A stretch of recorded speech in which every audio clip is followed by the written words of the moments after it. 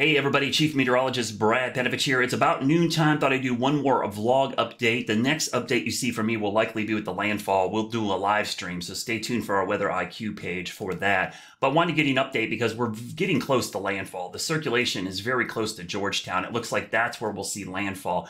The thing I'm watching right now, and we're going to nowcast this, and what that means is basically just monitoring the current situation, then going into the next couple of hours. So it's pretty easy to see what's going on here. I'm going to put the track on real quickly, and you can see the track takes it up through Florence and just east of Charlotte. But what I really am concerned about, and really probably the worst weather we're going to see in this whole event, I won't say concerned, but just something I'm watching for the worst weather. This big band of rain and convection, which is basically thunderstorms, but not a lot of lightning. That's really strong wind and rain. And if you do the projections on where that's going to move, especially if the center, which is just the center, by the way, there's still tons of weather happening out here in eastern North Carolina, but this little ball of rain and wind is actually going to probably move right over the Charlotte metro area right there. So the leading edge is like right here. Okay.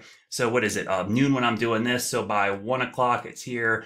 By 2 o'clock, 3 o'clock. But remember, that's the leading edge. The big batch down here is probably going to be over Charlotte closer to like 5, 6, 7, 8 o'clock this evening. So I'll loop this a couple times and you can see how that's moving. And why is that a big deal? Well, that's where we have flash flood warnings underneath there. And if I turn on the surface data real quickly, I'll turn the surface data on. I want to show you the wind gusts that are currently occurring. So within that band, you can see around Charleston, they've got a wind gust right now to 56 miles per hour, and around Georgetown, 47, Mox Corner, about 43. So you could see there's flash flooding and damaging winds close to 60 miles per hour in that little band. So where does that go? Well, that looks like it's going to pass right over the heart of the Piedmont coming up later this evening. We've got a wind gust right now to 32 miles per hour. So just to put that in perspective on what's heading our way. So if I loop this a couple of times, you could see what's going on. So real quickly, let me turn that off. I'm going to turn everything off. We'll do a quick short range rapid refresh forecast of where this is going. So again, there's the forecast. This is the guidance, the short range rapid refresh model. We'll go through time and you can see that leading edge of the heavier rain moving into the Charlotte area right about there. Let's go to 4 o'clock. You can see the heavier rain really starting to pick up. I'll go to 5, 6, 7 o'clock. This is when, boy, we could really see some heavy rain bands moving in. And at the same time, some really strong winds. We'll go a little bit further, 8 o'clock, 9 o'clock. So you get the idea. This evening between 4 p.m.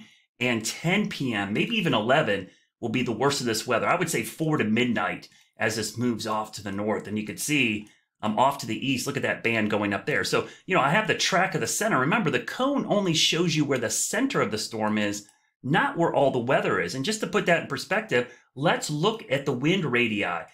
This is the wind radii. See that big blue area? That's tropical storm force winds, the 58 mile an hour winds, and the hurricane force winds in there. We do the forecast. You can see how that's going to travel inland, and you can see moving right over the Charlotte area east. So west, looking a little bit better as far as wind, but we're still looking at significant wind and rain. Now, I do think flash flooding will be minimal, but I cannot rule it out when this band gets up here because of what we've seen to the south. We've seen several inches of rain in a short period of time. So a good chance we're going to see some flash flooding with this. This is the forecast track. That's the futurecast model. You can see it moving up here. So the worst weather is ahead. I will have an update coming up probably in the next 2 hours as we have landfall down in South Carolina.